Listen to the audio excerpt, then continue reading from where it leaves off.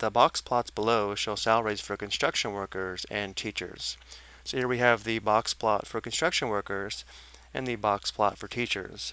And notice how the horizontal axis is scaled by thousands of dollars.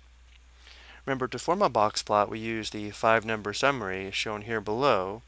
So by looking at a box plot, we can easily determine the minimum, the first quartile or Q1, the median or Q2, third quartile or Q3, and the maximum. And these 5 values divide the data into 4 groups, where each group contains 25% of the data.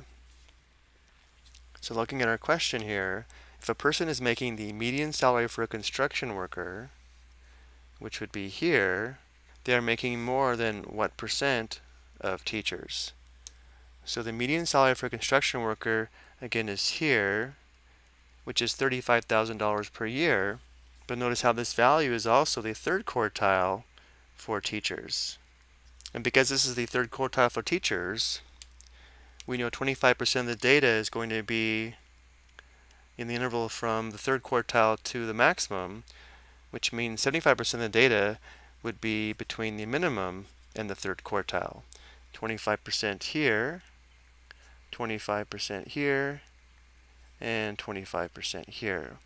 So notice how a construction worker making the median salary is going to make more than 75% of teachers, which is our answer. I hope you found this helpful.